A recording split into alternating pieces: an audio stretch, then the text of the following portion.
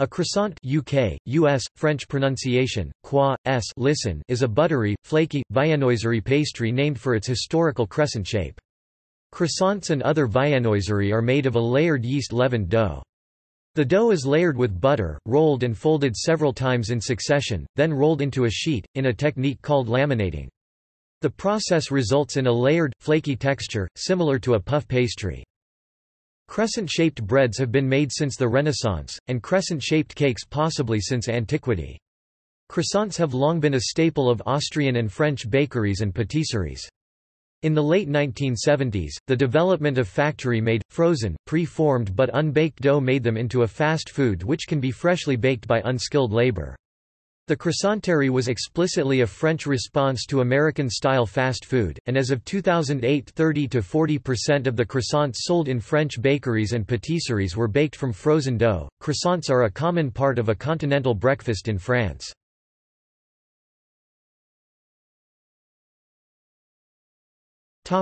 Origin. The Kipferl, the ancestor of the croissant, has been documented in Austria going back at least as far as the 13th century, in various shapes. The Kipferl can be made plain or with nuts or other fillings. Some consider the Rugelach a form of Kipferl. The origin of the Kipferl itself is unknown, although it may have been based on the fatir halali, a flaky crescent-shaped Egyptian pastry that is a version of the fatir mashaltit pastry known to the Egyptians since ancient times. The birth of the croissant itself, that is, its adaptation from the plainer form of Kipferl, before the invention of viennoiseries, can be dated to at least 1839, some say 1838, when an Austrian artillery officer, August Zang, founded a Viennese bakery, Boulangerie Viennoise, at 92, Rue de Richelieu in Paris. This bakery, which served Viennese specialties including the Kipferl and the Vienna loaf, quickly became popular and inspired French imitators, and the concept, if not the term, of viennoiserie, a 20th-century term for supposedly Vienna-style pastries. The French version of the Kipferl was named for its croissant shape and has become an identifiable shape across the world. Alan Davidson, editor of the Oxford Companion to Food, found no printed recipe for the present-day croissant in any French recipe book before the early 20th century. The earliest French reference to a croissant he found was among the fantasy or luxury breads in Payen's Des Substances Alimentaires, 1853. However, early recipes for non-laminated croissants can be found in the 19th century, and at least one reference to croissants as an established French bread appeared as early as 1850. Zang himself returned to Austria in 1848 to become a press magnate, but the bakery remained popular for some time afterwards, and was mentioned in several works of the time. This same M. Zank founded around 1830 in Paris, the famous Boulangerie Viennoise. Several sources praise this bakery's products. Paris is of exquisite delicacy, and, in particular, the succulent products of the Boulangerie Viennoise, which seemed to us as fine as if it came from the Viennese bakery on the Rue de Richelieu. By 1869, the croissant was well established enough to be mentioned as a breakfast staple, and in 1872, Charles Dickens wrote in his periodical All the Year Round of the workman's pain de ménage and the soldier's pain de munition, to the dainty croissant on the boudoir table. The puff pastry technique which now characterizes the croissant was already mentioned in the late 17th century, when La Varenne's Le Cuisinier François gave a recipe for it in the 1680 and possibly earlier editions. It was typically used not on its own but for shells holding other ingredients, as in a volume au vent. It does not appear to be mentioned in relation to the croissant until the 20th century.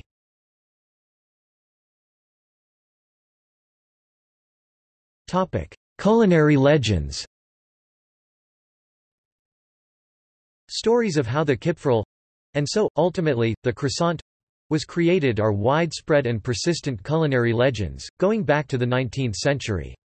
However, there are no contemporary sources for any of these stories, and an aristocratic writer, writing in 1799, does not mention the Kipferl in a long and extensive list of breakfast foods. The legends include tales that it was invented in Europe to celebrate the defeat of the Umayyad forces by the Franks at the Battle of Tours in 732, with the shape representing the Islamic crescent, that it was invented in Buda, or, according to other sources, in Vienna in 1683 to celebrate the defeat of the Ottomans by Christian forces in in the siege of the city, as a reference to the crescents on the Ottoman flags, when bakers staying up all night heard the tunneling operation and gave the alarm. The above-mentioned Alan Davidson proposed that the Islamic origin story originated with 20th-century writer Alfred Gottschalk, who gave two versions, one in the Larousse Gastronomique and the other in his History of Food and Gastronomy. According to one of a group of similar legends, which vary only in detail, a baker of the 17th century, working through the night at a time when his city, either Vienna in 1683 or Budapest in 1686, was under siege by the Turks, heard faint underground rumbling sounds which, on investigation, proved to be caused by a Turkish attempt to invade the city by tunneling under the walls. The tunnel was blown up. The baker asked no reward other than the exclusive right to bake crescent-shaped pastries commemorating the incident, the crescent being the symbol of Islam. He was duly rewarded in this way, and the croissant was born. The story seems to owe its origin, or at least its wide diffusion, to Alfred Gottschalk, who wrote about the croissant for the first edition 1938 of the Larousse Gastronomique and there gave the legend in the Turkish attack on Budapest in 1686 version, but on the History of Food, opted for the Siege of Vienna in 1683 version. This has led to croissants being banned by some Islamic fundamentalists, however, many in the Arab world hold to an alternate Muslim origin for the croissant. In this account, the croissant is thought to originate from the fatir mashaltat, a flaky, layered pastry known to the Egyptians since the 18th dynasty c. 1292 BCE or earlier. During the Mamluk period 1250 to 1517 CE, a crescent-shaped variant of fatir mashaltat called fatir halali crescent fatir emerged and spread to Europe and France, where it became known as the croissant.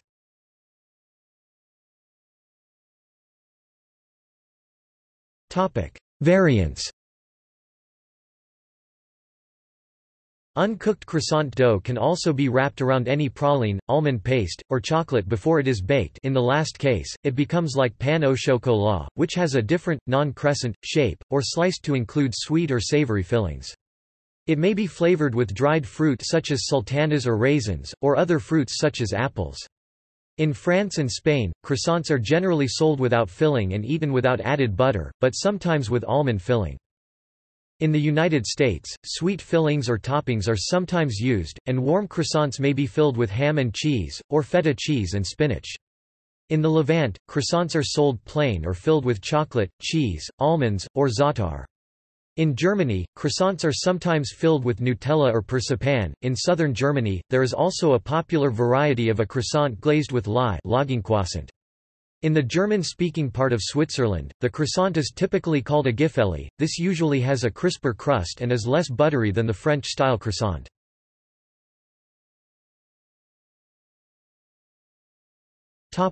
Argentina. Croissants are commonly served alongside coffee for breakfast or merienda, a light mid-morning or mid-afternoon meal. They are referred to as medialunas, half moons, because of their shape and are typically coated with a sweet glaze, medialunas de manteca, half moons of butter. Another variant is a medialuna de grassa, half moon of lard, which is not always sweet.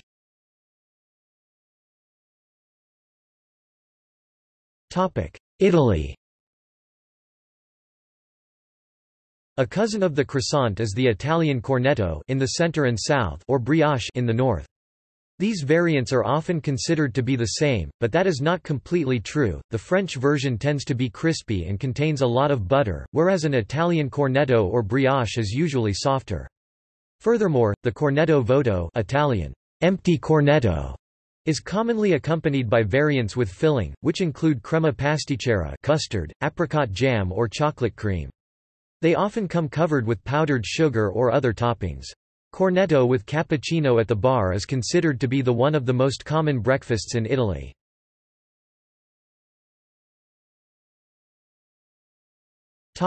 Poland. On November 11, St. Martin's Day is celebrated in Greater Poland, mainly in its capital city Poznan.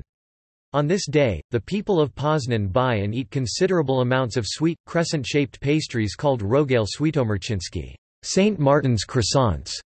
They are made specially for this occasion from puff pastry with a filling made of ground white poppy seeds, almonds, raisins, and nuts.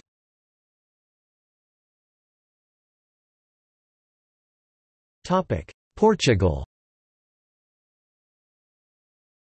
The first type of Portuguese croissant is similar to the French, and can be plain or filled with custard, chocolate, fruit jam, or a typical Portuguese cream made of egg yolk and sugar. Doce de ovo. It is customary for these to also have powdered sugar on top. The second version has a similar consistency to brioche and is commonly eaten with ham and cheese. Sometimes this type is also served like toast, with a spread of butter.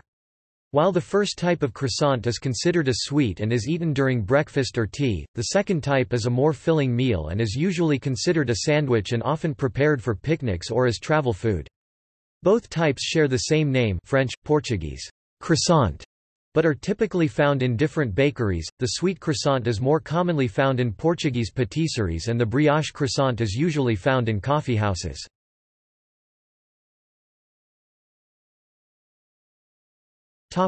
Spanish. In many Spanish-speaking countries, a croissant is called a cuerno, meaning horn.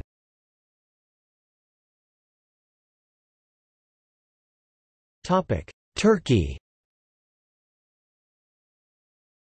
A cousin of the croissant is the Turkish ikoreci. It is filled with cinnamon, walnut, hazelnut, cacao and raisin. Its rectangular shape variant is known as pastik or İzmir koreci. It is generally eaten during breakfast or with tea.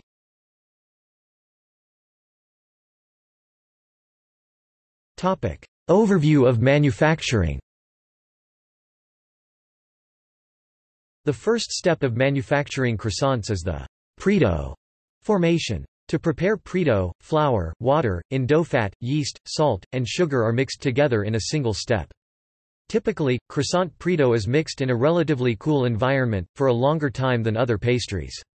The ideal temperature of the dough should be around 19 degrees Celsius, to best hydrate the ingredients. In comparison to the mixing of bread dough ingredients, pastry Predough is considered underdeveloped in that mixing is stopped as soon as the dough appears homogeneous. To allow for further dough development in the next step, the second step is the lamination process.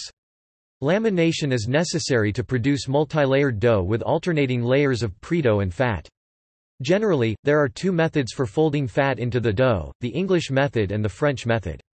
In the English method, one fold results in 2 fat layers and 3 dough layers. After spreading out Predough, roll-in fat is flattened to a similar thickness as the Predough and spread over 2/3 of the surface of the laminated Predough. The exposed third of Predough is then folded over half of the roll-in fat, while the other end, 1 Predough and 1 fat layer, is folded on top. In the French method, one fold results in 1 fat layer and 2 dough layers. After spreading out the Predough and putting a layer of roll-in fat over the center surface of the dough, the corners of the Predough are folded toward the middle of the fat. Croissant dough is typically laminated until 16 to 50 fat layers are obtained. The optimal number of layers can be determined by balancing certain crumb properties with specific volume. On one hand, a low number of layers yields large specific heights as well as irregular crumb structure with large voids. On the other hand, a large number of relatively thin layers leads to interconnections between different dough layers as well as less dough lift. After lamination, the dough is formed into its famous crescent shape. First, the laminated dough is cut into triangles of the desired size. The triangles are then rolled with 3½ to 4 full turns, and finally, the ends of the roll are curved inwards to form a crescent. The third step is the fermentation process. Croissants are different from other puff pastries in that they include yeast which, during proofing, increase the dough volume. Ideally, the optimum croissant quality is achieved at a yeast level of 7.5%, with a proof time of 60 minutes at 31 degrees Celsius. The croissants are finished proofing when the dough has expanded 2½ times its original volume. The fourth step is the baking process. Also known as pastry lift or dough lift. The dough expands as water is converted to steam, thus increasing the pressure between each dough layer. As a result, the croissant dough rises up to yield its characteristic flaky texture. Depending on the type of oven used and specific size of the croissant, the baking time can range from 10 to 20 minutes and the oven temperature can be set anywhere from 165 degrees Celsius to 205 degrees Celsius. The final steps are the cooling and storage of the croissant. Croissants are generally not stored for very long and are typically consumed soon after baking.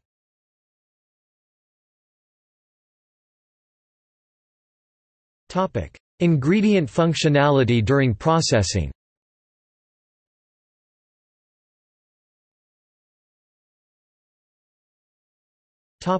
Predough. Gluten proteins affect the water absorption and viscoelastic properties of the predough. The role of proteins can be divided into two stages of dough formation, hydration and deformation. In the hydration stage, gluten proteins absorb water up to 2 times their own weight.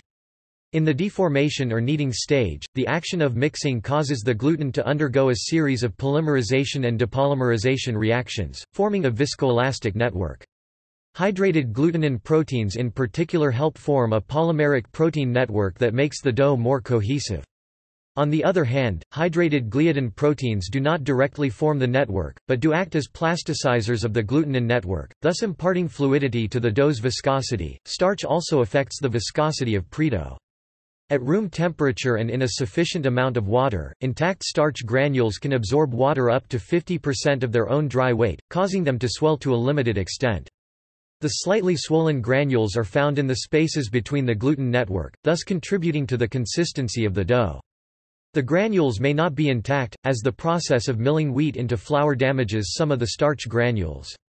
Given that damaged starch granules have the capacity to absorb around 3 times as much water as undamaged starch, the use of flour with higher levels of damaged starch requires the addition of more water to achieve optimal dough development and consistency. Water content affects the mechanical behavior of predough. As previously discussed, water is absorbed by gluten and starch granules to increase the viscosity of the dough. The temperature of the water is also important as it determines the temperature of the predough. In order to facilitate processing, cold water should be used for 2 main reasons. First, chilled water provides a desirable environment for gluten development, as the temperature at which mixing occurs impacts the dough's hydration time, consistency, and required amount of mixing energy. Secondly, cold water is comparable to the temperature of the roll-in fat to be added later, which better facilitates the latter's incorporation. In dough, fat affects the texture and lift of predough. Although higher levels of dough fat may lower dough lift during baking, it also correlates with a softer end product. As such, the main function of in-dough fat is to produce a desirable softness in the final croissant.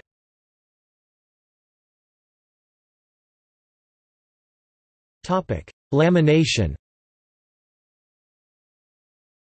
In laminated croissant dough, the gluten network is not continuous. Instead, the gluten proteins are separated as thin gluten films between dough layers. The formation of thin, well-defined layers affects the height of dough lift. Generally, laminated croissant dough contains less layers than other puff pastry doughs that do not contain yeast, due to the presence of small bubbles in the gluten sheets. Upon proofing, these bubbles expand and destroy the integrity of the dough layers. The resulting interconnections between different dough layers would over-increase dough strength and allow water vapor to escape through micropores during baking, consequently decreasing dough lift. The role of fat also influences the separation of layers, as will be discussed next. Roll-in fat affects the flakiness and flavor of the croissant. In laminated dough, fat layers alternate with dough layers. As such, the most important function of roll-in fat is to form and maintain a barrier between the different dough layers during sheeting and folding. As previously stated, the ability for fat to maintain separation between folded dough layers ensures proper dough lift. The type of roll-in fat used is typically butter or margarine. Butter and margarine are both water in oil emulsions, composed of stabilized water droplets dispersed in oil. While butter is appealing due to its high consumer acceptance, its low melting point, 32 degrees Celsius, actually makes it undesirable for production purposes. The use of butter as roll-in fat during the lamination step will cause problems of oiling out during sheeting and fermentation if the temperature is not tightly controlled, thus disrupting the integrity of the layers. On the other hand, kinds of margarine are commonly used as roll-in fat because they facilitate dough handling. Generally, roll-in margarine should have a melting point between 40 degrees Celsius and 44 degrees Celsius, at least 3 degrees Celsius higher than the fermentation temperature to prevent oiling out prior to baking. It is also important to consider the plasticity and firmness of the roll-in fat, which is largely determined by its solid fat content. Generally, a greater proportion of solid fat coincides with larger croissant lift. At the same time, the roll-in fat should have plasticity comparable to that of the dough, such that the fat layers do not break during sheeting and folding. If the fat is firmer than the dough, then the dough can rupture. If the fat is softer than the dough, then it will succumb to the mechanical stress of sheeting and potentially migrate into the dough.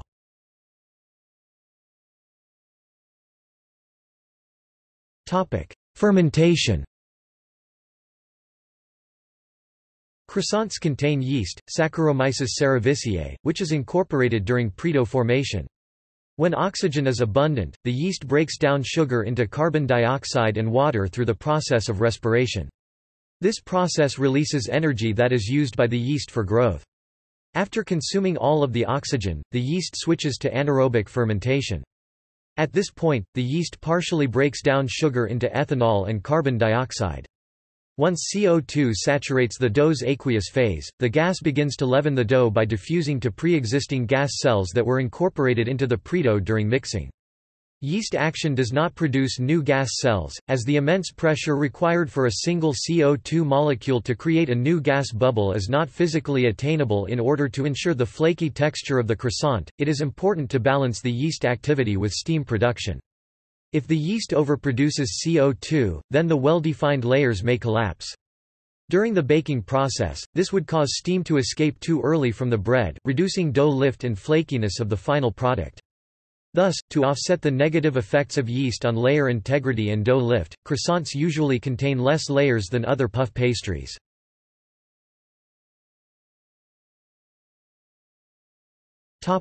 Baking. During baking, the transient gluten network turns into a permanent network. At higher temperatures, intermolecular disulfide bonds form between glutenin molecules, as well as between gliadin and glutenin. With more bonds being made, the gluten network becomes more rigid, strengthening the croissant's crumb texture. Additionally, the baking process significantly stretches the dough layers due to the large macroscopic deformation that occurred during fermentation's dough lift. Starch undergoes gelatinization as a result of baking. Prior to baking, starch granules absorb a small amount of water at room temperature as it is mixed with water to form predough. As long as the dough's temperature stays under the gelatinization temperature, this granule swelling is limited and reversible. However, once the baking process begins and the dough is exposed to temperatures above the gelatinization temperature, amylopectin crystallites become more disordered inside the starch granules and cause an irreversible destruction of molecular order. At the same time, starch gelatinization actively draws water from the gluten network, further decreasing the flexibility of the gluten. Currently, the extent of amylose leaching and granular structure distortion during the baking of croissants is still unknown. Roll-in fat gradually melts as the temperature in the oven increases. Some of the melting fat can migrate into the dough, which could then interfere with gluten-protein crosslinking. The fat phase also contributes to dough lift through gas inflation, which will be described next. Water is converted to steam during the baking process, which is the main factor behind the leavening of the dough. The water for steam production comes from both the dough layers and the roll-in fat. As the fat melts, the continuous oil phase is no longer able to stabilize the water droplets, which are then released and converted to steam. Although the exact mechanism of steam entrapment is still unclear, it is likely a result of both steam expanding inside each dough layer and steam migrating to oil layers, where it inflates gas bubbles. The steam migration to oil phase is likely due to the smaller pressure differential required to inflate a bubble of steam in liquid fat than in solid dough. As the concentration of steam increases between dough layers, the increased pressure causes the dough to lift. It is important to note that during the entire baking process, only half of the water vapor contributes to dough lift, as the other half is lost through micropores and capillaries of interconnected dough layers.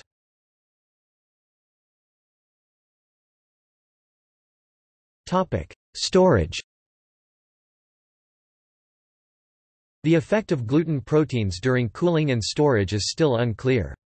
It is possible that gluten proteins influence croissant firming through the loss of plasticizing water, which increases the stiffness of the gluten network. Starch plays a major role in the degradation of croissants during storage.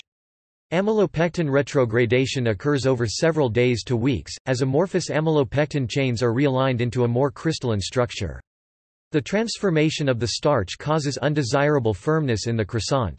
Additionally, the formation of the crystal structure of amylopectin requires the incorporation of water. Starch retrogradation actively draws water from the amorphous gluten network and some of the amorphous starch fraction, which reduces the plasticity of both. Water migration influences the quality of stored croissants through two mechanisms. First, as previously stated, water redistributes from gluten to starch as a result of starch retrogradation. Secondly, during the baking process, a moisture gradient was introduced as a result of heat transfer from the oven to the croissant. In fresh croissants, there is high moisture content on the inside and low moisture content on the outside. During storage, this moisture gradient induces water migration from the inside to the outer crust. On a molecular level, water is lost from the amorphous starch fraction and gluten network. At the same time, water diffuses from the outer crust to the environment, which has less moisture.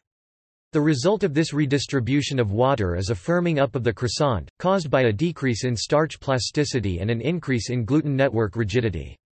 Due to the presence of large pores in croissants, moisture is lost to the environment at a faster rate than bread products. As such, croissants generally become harder in texture at a faster rate than breads. Fat also affects the quality of croissants in storage. On one hand, an increased amount of in-dough fat has been found to correspond to a reduction in crumb hardness immediately after baking. This is likely attributed to the high fat content of croissants, as increased fat levels decrease moisture diffusion. On the other hand, although roll in fat softens the croissant's initial crumb, its effect on croissant hardness during storage is still unclear.